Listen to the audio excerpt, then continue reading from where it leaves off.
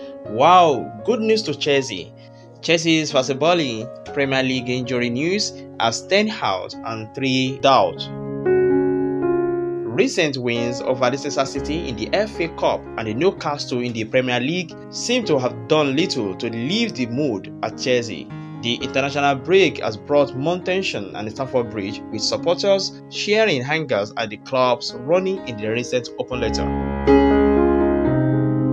It is a tough situation for manager Mauricio Pochettino, who will be expected to oversee another victory for the Chelsea side against Burnley next weekend. The visitors to London have had a difficult season and they look destined for the relegation, but will be buoyed by a win against the Brentford last time out in a fixture that presents a potential banana skin for the Blue.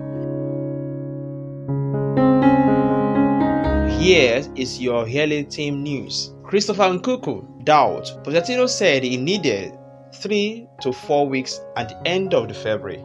Levi Kowe doubt. Has a toe injury and not too much is known about his return date. Bowling could be a push. Rich James out. Still nursing hamstring injury. Is hoping for a return before the end of the season.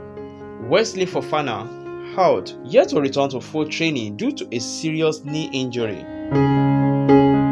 Mauricio Pochettino is hoping that a 2 weeks break from club football can do his Chelsea squad some good as they look to push on in the final stretch of the season. The Blue and within touching distance of the European place and also have a FA Cup semi-final to look forward to. They will be aiming to bring back several of their long-term absentees in order to boost their chances of the strong end to what has been yet another disappointing and a frustrating campaign. Meanwhile, those that are away on international duty and aiming to stake their claim ahead of some of major tournaments. Palmer was absent from the training at the St. George Park on Wednesday as England held preparation ahead of a friendly against Brazil on Saturday night. The 21-year-old midfielder, along with a Harry Kane, Bukayo Saka and Jordan Henderson, work on his own rehabilitation program. That's the end of the news for now. The next time we shall bring another one.